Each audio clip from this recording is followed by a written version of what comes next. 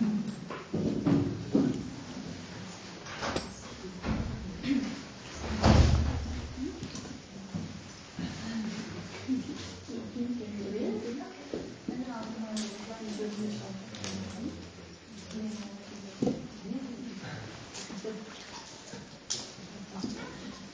good evening.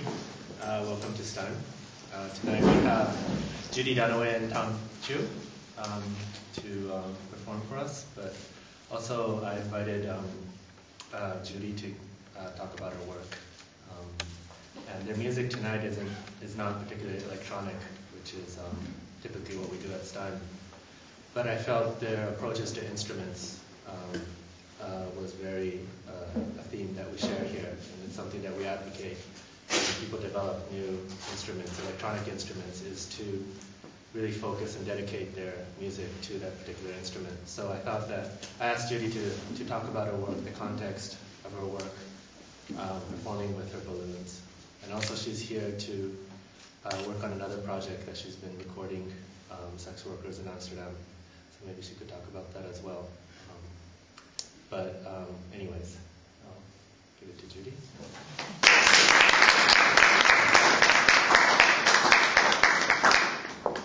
Thanks, Kura. Oh boy, the light's bright. Okay. So, wow. I think I'm going to try to move away from this light. Okay, and I can. This is from my teaching. Okay, I want to see you. Okay. Okay. I first realized I'm going to talk a bit about my balloons first, and then I'm going to talk about my very esoteric philosophy with a bit of stuff drawn from my manifesto, which everybody should write a manifesto, I think, at some point in their life, at least one. We can argue about that later. So I first realized the rich sound capabilities of latex balloons when I used them as preparations on my guitar in the late 1980s. In 1990, in an effort to work with a music vocabulary free from the usual parameters, I created my first work orchestrated exclusively for balloons. Intrigued with the sounds I discovered, I created more pieces and improvisations for balloons, and by 1992, I was able to present a full evening of works for balloons at the Alternative Museum in New York. From the beginning, I tried to limit myself to the latex balloon. These are latex balloons, not mylar, not anything else. To the latex balloon and the body. It was essential to be able to physically feel the vibrations, the air pressure, and the texture of the balloons. By using the mouth, hands, and body, I could more effectively navigate the malleable sounds. There were also social and conceptual reasons for my choice to be more physical and to work only with latex. This non-judgmental aural, that's A-U-R-A-L, relationship and its corporeal visual manifestation also served as a rebellion against power structures that have oppressed women and ultimately all humankind by severing the connection between the psyche and the body. Throughout the past millennium, power structures in Western culture have used dissociation of music and the human body as an effective tool to control and manipulate the masses. In medieval times, church officials in Rome sought to ban music from the church for fear it was too sensual. The nun and also composer Hildegard von Bingen altered the course of history when she convinced the medieval church officials that all sacred music, both instrumental and vocal, functioned as a bridge between God and humanity. However, as the millennium progressed, sensuality became even more deeply associated with sin, and sensuality grew to be considered a product of the feminine, whether the feminine embodied itself as a woman, a transgender, as with Joan of Arc, or a homosexual. The church believed the seductiveness of femininity must be repressed in order to protect men, including priests, from sin. Thus, sensuality in music was equally restrained and punished lest it appear too seductively feminine. European explorers used this repression of the body to justify genocide and slavery. Music and dance were a unified art in other cultures, and within this art, sex was glorified. The European invaders claimed this as evidence of their superiority to other races because for them, dissociation between art and the body was tantamount to supreme spirituality and intellect. In the 20th century, with the rise of feminism, civil rights, gay gender rights, and recognition of the intellectual equality of other cultures, this separation between art and the body began to disintegrate. The natural inclination of human beings to experience art holistically, combined with the capabilities of new technology, began to force the dominant power structures into a new acceptance. Film reunited sound in the moving image. Television transported it into a personal setting.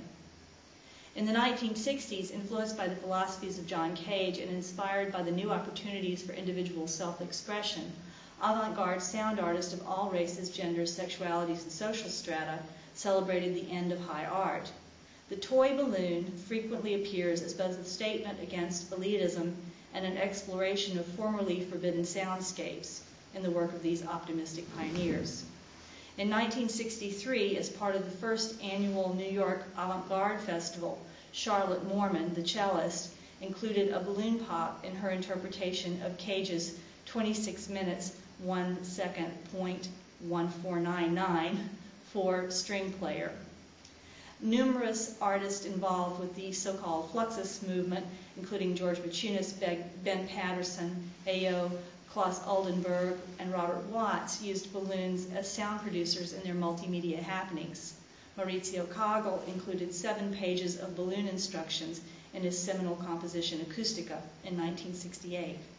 However, jazz composer Anthony Braxton, his composition 25, which he wrote in 1972, utilizes 250 balloons divided amongst 15 musicians.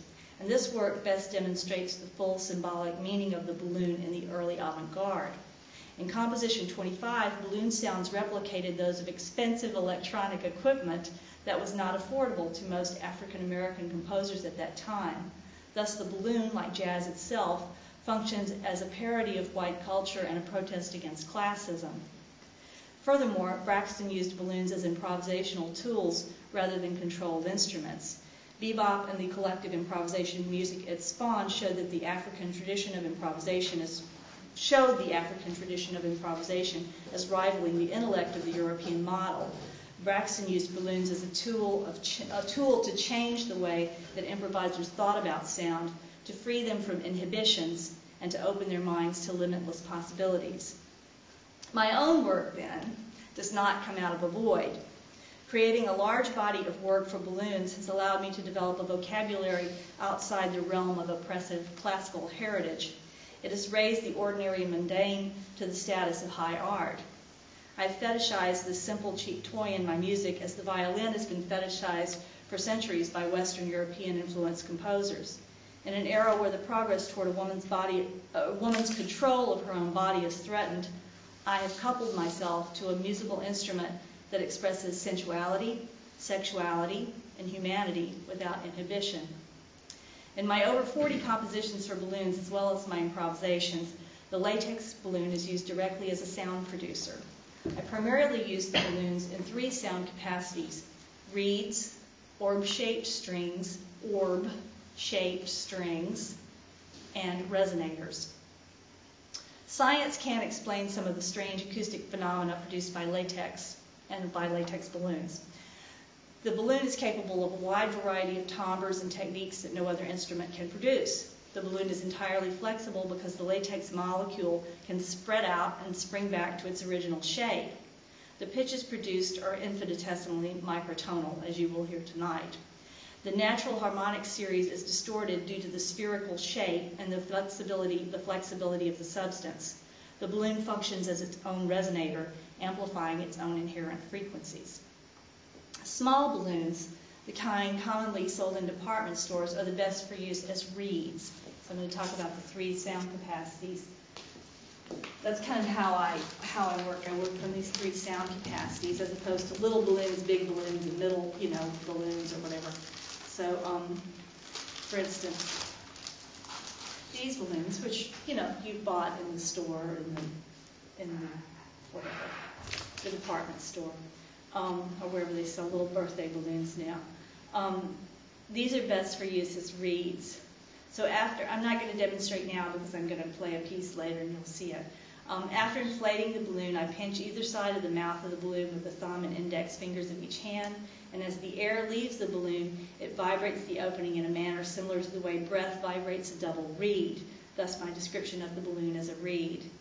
The range of the small balloon, this balloon, is quite high. It starts about an octave above middle C and goes up for about 2 octaves at least. This range can vary according to the size of the mouth of the balloon. The actual size of the balloon is not necessarily a factor in the range. The important thing is the size of the opening. Though the typical range is about 2 octaves, a skilled player can access notes, as I said, above and below that range. Most people hold the small balloon in their lap to play it in order to mash the air out of the balloon as it deflates. However, I find that a more interesting tone can be achieved by continuing to hold the mouth of the balloon just past the entrance to my mouth and using my mouth as a resonant chamber. In other words, you'll see tonight I hold it here after I blow it up. I don't move it away, and that's because I'm actually using my skull as a resonator for the balloon sound. And this also gives me the opportunity to use my tongue and mouth to articulate the notes and to add tone color. Now, let's see if I have a spare. Yeah. So the other way I use the balloon is as an orb-shaped, as an orb-shaped string. So imagine a string, okay, a violin string, okay, held taut, right, very tight. And imagine this string magically just melts and spins out into an orb. And that taut string that's spun out into an orb like a globe is held taut by a column of air. The air is inside. So I have a string that's just like a big ball. And, well, you see. I mean, this balloon I don't use in that way, but I'll use a middle-sized balloon that's about this big. It's hidden inside this garbage bag. So tonight is the orb-shaped string. So it also has an overtone series like a string. I mean, you're familiar with the overtone series on the string. You know, half, quarters, whatever. You get different pitches. Or if you're a guitar player, if you want to tune your guitar, you clink it at halfway to get the tuning. So this is what I'm saying. It has an overtone series, just like a string. The balloon does. But the fact that it's curved, the fact that it's very malleable, means that overtone series becomes very irregular. As it pops up the overtone series, it's just shaking like this. So in a microsecond, every note that it hits, which it hits quite a few, it bends. So then you get this beautiful, series of notes that sound like something from Schoenberg instead of the overtone series. Or Bartok or something. I don't know. Probably more like Schoenberg. I have a theory about Schoenberg too. I can discuss another day. So that he was actually using balloons. No, not really. So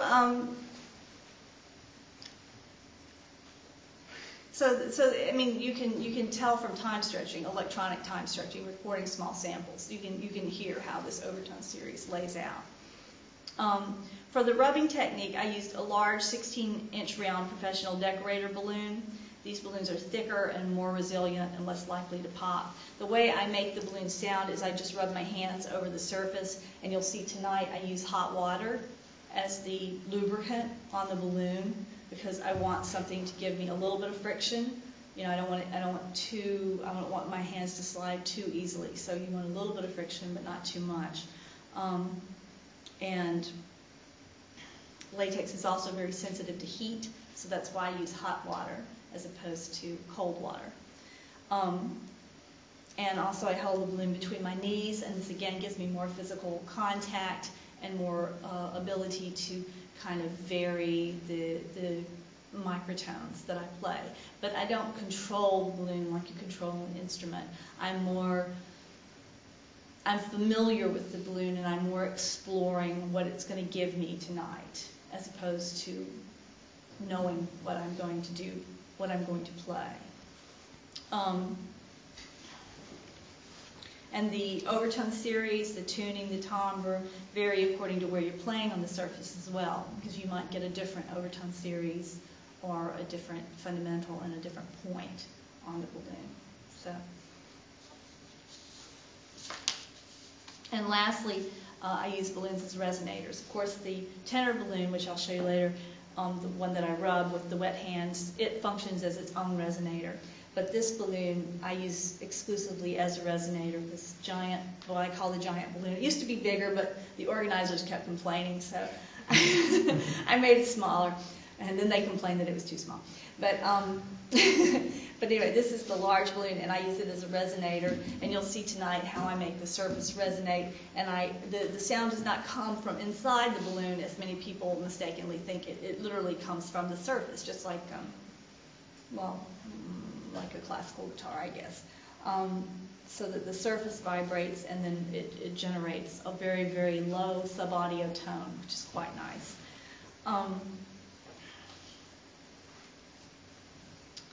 So the first pieces I will be performing, I think we changed the order, but I'm going to be performing two pieces tonight with the violinist Tom Chu. And these pieces use the balloon as a reed and as an orb-shaped string. And Tom is wandering over here somewhere, Tom and I have worked together for over 10 years. In that time we've explored and developed a liaison between the sound of the balloon and the sound of the violin. And no violinist on earth hears and understands and interprets the sound of the balloon as well as Tom Chu. And these studies are both orally and aurally developed and remembered. They're the result of a continuing collaboration. I wrote a piece, a 30-minute piece for his string quartet, the Flux Quartet, a piece called For Balloon and String Quartet. So, can I add something to that piece? What? Can I add something about that piece? Yeah. Well, what's amazing is that piece is fully written in traditional notation, and we could say it's because of our more than 10 years of working together. I mean, I learned from you, but you also learned from me. I mean, right? I mean, I helped you a little bit, right? Maybe a little. Maybe a little bit, right? But she was able to notate what's really something very abstract. So, and the quartet is actually playing notated music that sounds like an orchestra of balloons. So. Yeah, and I think too, I've talked a lot about the physics of the balloon. I studied, Tom doesn't really know this, I studied a bit about the physics of string instruments as well. And this helped me with thinking about how to meld these sounds and how they were similar, you know. So the final piece, this is a bit of a change back into the earlier topic. The final piece that I'm going to perform this evening I call Swirl-O-Ton, long story. But in this piece I use the balloon as a giant resonator, as I just described. The piece for giant balloon and voices goes to the heart of the conceptual foundation of my work. In the late 1980s and early 90s, I was living in New York City, and people were dying around me in the hundreds from AIDS. And in those days, some people, including my friends, died within weeks of being diagnosed. I think people now just can't imagine how horrible this was, because now you have all the cocktails and everything that people take, but it was unbelievable. And of course, in other parts of the world, this is still happening where they don't have the drugs for AIDS and HIV.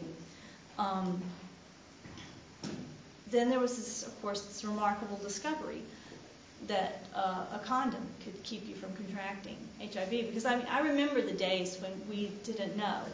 There were people who were just getting sick, and we didn't know how it was spreading.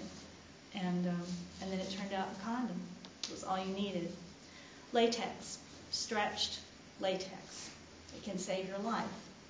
And I think this is when balloons began to speak to me. Really. I had been using them among my arsenal of toys on the guitar. I was a guitarist for a long time, not anymore. But I had used them to get sounds with the guitar. But I think that was when that became, they began to take on a life of their own as sound producers for me. It was AIDS that brought this focus, this artistic and sonic obsession with latex to the fore. In the late 1990s, then to get on to the piece I'm talking about for tonight, in the late 1990s under the Bush administration, I mean the Bush Jr., that we have now, in the United States Agency for International Development, which is called USAID, instituted the Anti-Prostitution Pledge, which required all countries receiving AIDS and HIV funding to denounce sex workers and sex worker rights. Many sex workers who'd been getting free or cheap condoms through local organizations funded by USAID could no longer get condoms. Combined with the Bush administration's ridiculous abstinence policies, this has resulted in the spread of HIV and the death of thousands, if not millions, of people in less developed countries. So this piece that I'll do tonight, I play the balloon, but it also combines a soundtrack that I've created of voices of sex workers and also people who do not work as sex workers to show sex workers as everyday human beings who deserve respect and human rights. And it also features the voices of sex worker rights advocates from various international organizations speaking at the 2006 conference on HIV/AIDS in Toronto, Canada, about the Anti-Prostitution Pledge. And in an ironic turn of events, Randall Tobias, the director of USAID and one of the strongest proponents of the Anti-Prostitution Pledge, was forced to resign about, maybe less than a year ago, when it was discovered that he was a regular client of a Washington, D.C. prostitute who unethically, but I think ethically, turned his name into the media. So, anyway,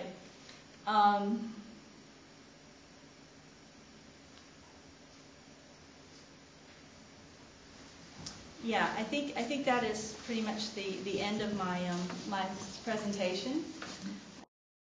Rural Sex Workers Internet Radio Lounge, which is a webcast and now beginning to be a podcast of audio by sex workers and sex worker activists and sex worker artists and so forth. Just a forum for sex worker voices on the internet, but no visual. It's not a video thing, or it's not a blog. It's just voices, and I like this very much, this human aspect things.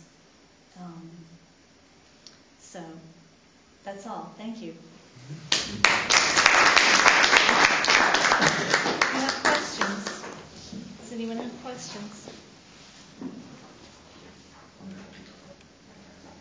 Your choice of the balloon is both kind of a sonic attraction and also, like you said, in the age with the AIDS, it kind of the connotations that the latex has and the kind of social issues that it relates to is also your attraction of choosing this instrument. Can you talk a little bit more about how in music,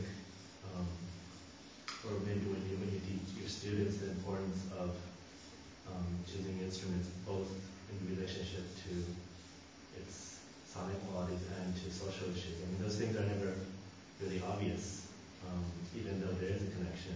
Mm-hmm. But well, I guess you have to think about it to get to it. I lost your question. Okay. I'm sorry. I guess that wasn't a clear question. It was more of a comment. Yeah. How might social beliefs tie into your choice of instruments? Well, I think. And how you might convey that to you? Exactly. I think I covered that, but that it's a very sensual, physical thing, dealing with air and latex. It's very malleable. It's very physical. I mean, I don't want to play a condom. I mean, it doesn't. I mean, I could, but it actually doesn't give a good sound. So they break really easy when you inflate them with, air, as opposed to what they should be inflated with, So. Good question. You've had the opportunity to for like a good part of your career to talk to and deal with a marginalized part of society. And have you had the chance to bring your music to them or share your music with them somehow and get feedback on it? Like, Well, okay, I've worked with Annie Sprinkle, and Annie's always been really supportive. In fact, I think this whole thing began, I don't know if any of you are familiar with Annie Sprinkle, the performance artist. She's legendary. Look her up on the internet, Annie Sprinkle. So I started talking to Annie, oh gosh, like 2000, and then we did a little performance together at Museum of Sex in 2002, maybe, or 2003, and we've done a couple of other things together, and I've written some music for her. So I think it initially started with working with Annie, and Annie loves my balloons because she loves avant-garde work. So that connection is fine. But as far as how many sex workers listen to avant-garde music, I mean, that's how many people on earth listen to avant-garde music. Maybe not as many as listen to rock bands. And that's okay with me. And in fact, I found it to be more of a hindrance to my work with sex workers, my work in the avant-garde, in a way, because my work is not about me. It's totally different. It's a totally different direction. And I like that, I like working in another capacity for a change. I was talking to Xavier Hollander today for this project, and she said, I remake myself every 10 years, or something like that. And I was like, yeah, that's a good idea. Time to remake myself. Yeah, but she's always going to be remembered for the happy hooker, and I guess I'll always be remembered for balloons if I'm lucky. So,